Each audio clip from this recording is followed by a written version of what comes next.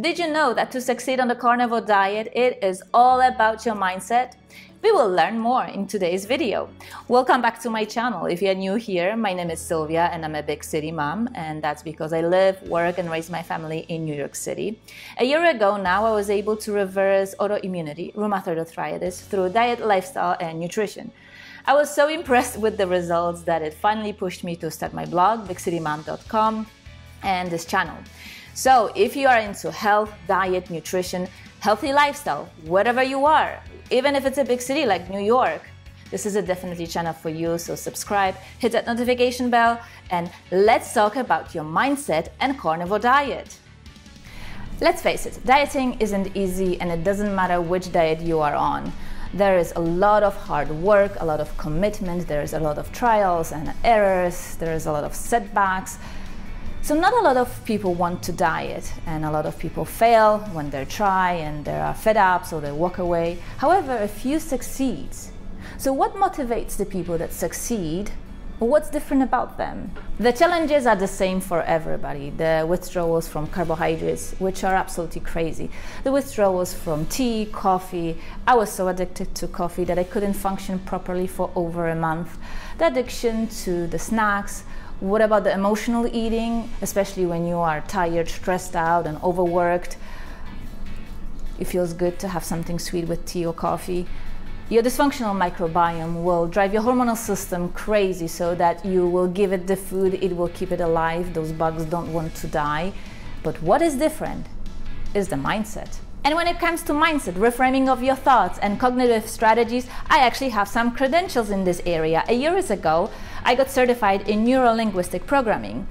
And I will link the school that I attended in the description box, so definitely check it out because it is a very broad and complex system. But if I had to put it in one line, it would be studies of successful behaviors put into the whole system that you can learn and implement for success in life. First thing first, let's identify the problem. How bad is your health? Where do you stand right now? How painful it is for you to get through the day?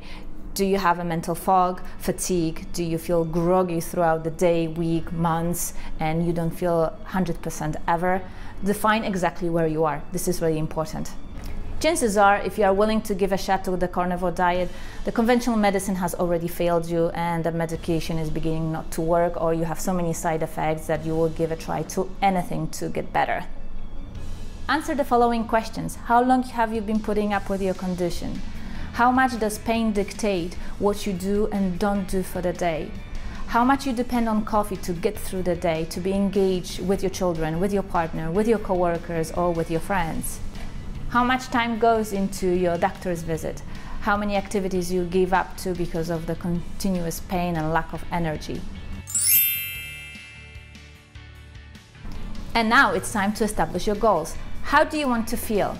Do you want to be pain-free?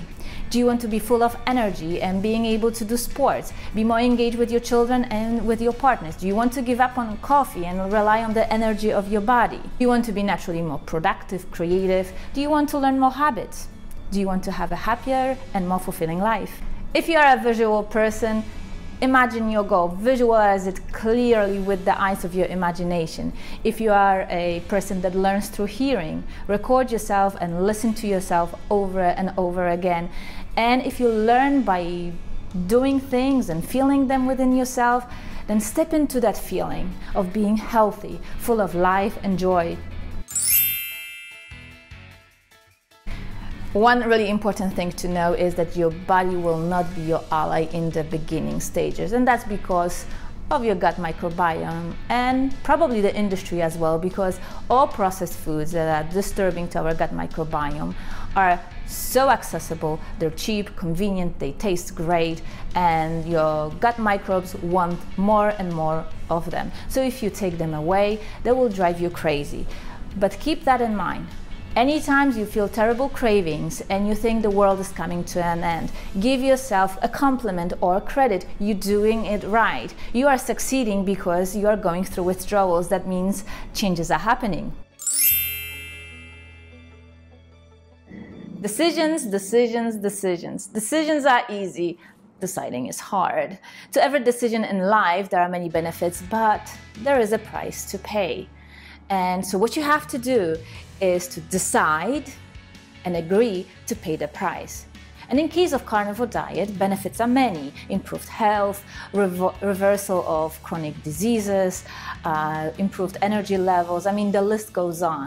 But there is a price to pay, and that is you will not be able to eat when you want it, how you want it, and what you want.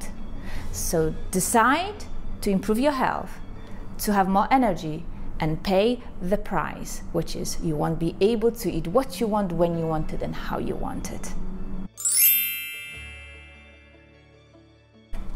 And now we have to reframe failure, because we all know what it feels like and we are all afraid of it. And oftentimes we don't engage in something just so that we don't fail. It's true for most of us, isn't it? So I share with you something I learned in NLP, and that's there's no such thing as failure, only feedback.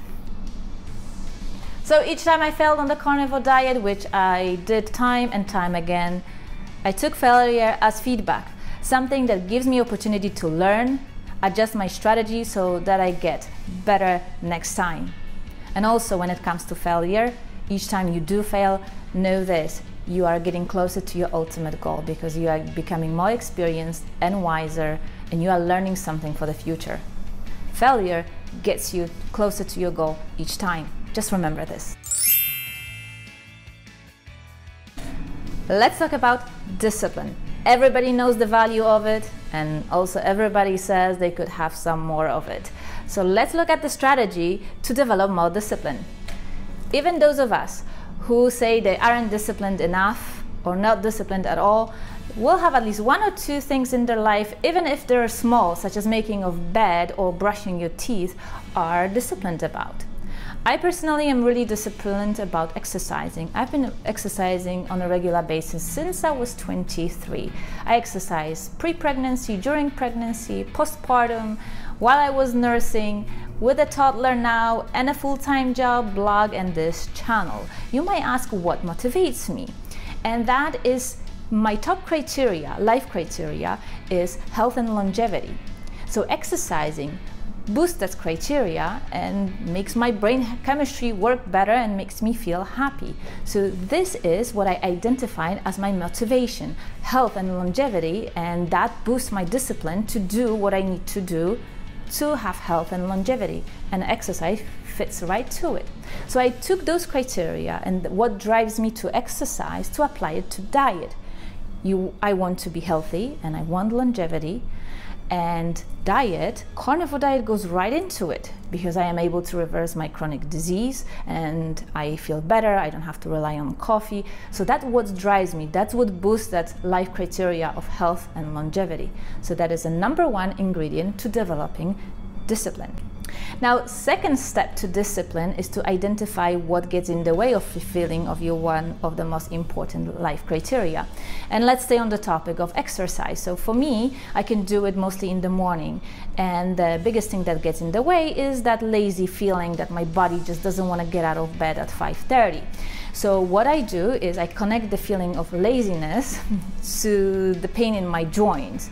And that is called the Neuro Linguisting Programming, anchoring. So you have to repeat it a few times. Anytime I feel lazy, I also think, oh, rheumatoid arthritis coming back. And you have to repeat it for a couple of weeks to see results. But each time I wake up and I feel that laziness, I start thinking, oh, my joints will be hurting, I better get up.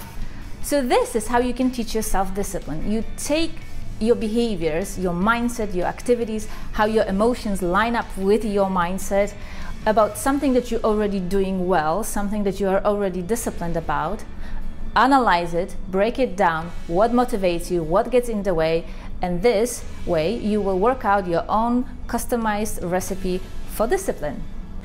All right, so this was a NLP strategy to transfer discipline from one aspect of your life to another. Basically, you identify your top life criteria that encourage behaviors that you are disciplined about, then you define what gets in the way, and then you have a pretty good system of what motivates you and what stops you.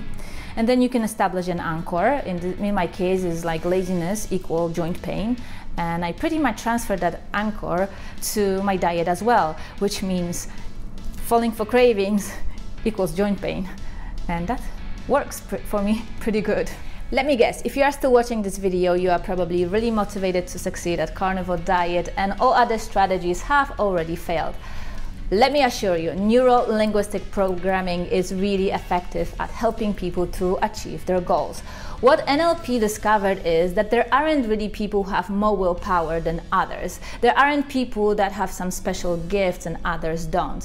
What successful people do have are those mental tricks and strategies that allow them to power through challenges and their own weaknesses. And NLP captured it into the system and is teaching it to everybody that wants to be successful. So give it a try. It will take some time to learn new behaviors and patterns of thinking, but it will begin to work within a couple of weeks. All right, if you haven't yet, please subscribe, like and share, comment down below, and I will see you in my next video. And remember, success isn't final, failure isn't fatal. It's the courage to continue that counts. Bye.